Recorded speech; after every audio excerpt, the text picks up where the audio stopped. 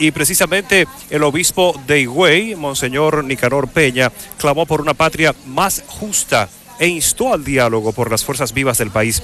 Este pronunciamiento fue hecho al dirigir la homilía de la Eucaristía oficiada por motivo del Día de la Altagracia, en presencia del presidente Danilo Medina. La misa recién acaba de concluir, esta misa oficial que encabezó el obispo de la Altagracia, Monseñor Nicanor Peña, en la que por supuesto asistió el presidente de la República, Danilo Medina, acompañado de su esposa, la primera dama, Cándida Montilla de Medina. Ciertamente que ha sido una misa bastante concurrida, no solamente por la clase política, sino también por decenas de feligreses que como cada año vienen a esta Basílica de Higüey a venerar a la Madre Protectora y Espiritual de los dominicanos. En sus palabras, el obispo de la Altagracia habló de las bondades que adornan a la Virgen de la Altagracia, pero también abogó porque en el país se produzca un diálogo abierto y que la clase política esté abierta también al debate. Vamos a escuchar las palabras del obispo Nicanor Peña. Gracias. Queremos colaborar en la construcción de una patria en la que nos respetemos más, donde no tengamos miedo al diálogo sincero y abierto. Escuchémonos unos a otros y animémonos a debatir sin prejuicio y en profundidad los grandes temas que tocan la vida nacional. Hermanos y hermanas, el dulce nombre de María de la Altagracia, que hemos pronunciado tantas veces en esta jornada dedicada a ella, nos hace sentir a Dios muy cerca.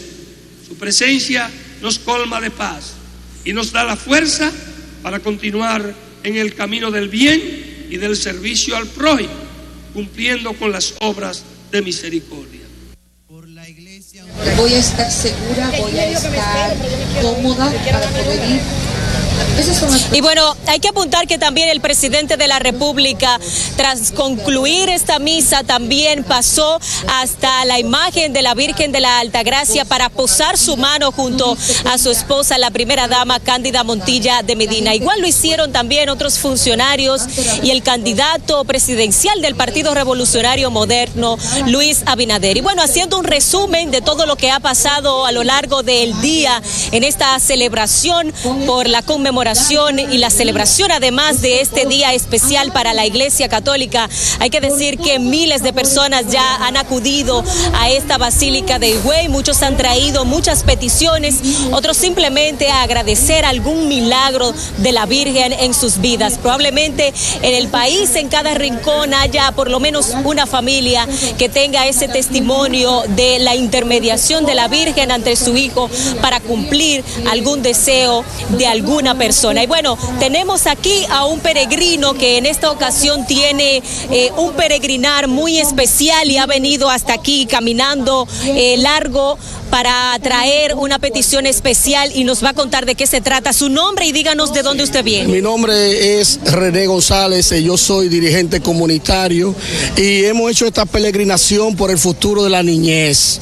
Los futuros de la niñez, especialmente de Solares del Perla, Santo Domingo Este. Dada la circunstancia que tenemos 15 años luchando por una escuela, hemos cumplido con todo el protocolo necesario para que nos hagan la escuela y no lo han hecho, porque el Ministerio de Educación va allá, se reúne con 2 o 3 personas del ámbito de, o sea, 2 o 3 personas de la de ellos, ¿verdad? Obvian los demás dirigentes comunitarios y verdaderamente hacen lo que ellos quieran, y cuando ya uno deja de protestar, se van, y lo han hecho ya 10 veces.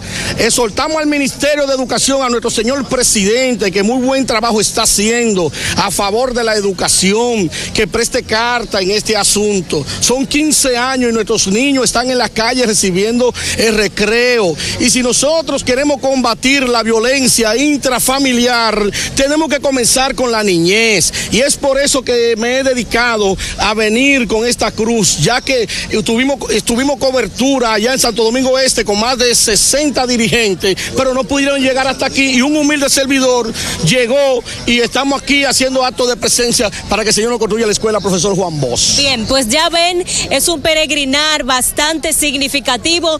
No viene con una petición personal para él, sino para pedir la construcción de una escuela para su sector. Como él, también muchas otras personas han venido a traer alguna promesa cumplida, pero también a pedir a la Virgen de la Altagracia su intercesión para alguna petición especial. Así que así las cosas desde las inmediaciones de la Basílica. Ahora regreso contigo.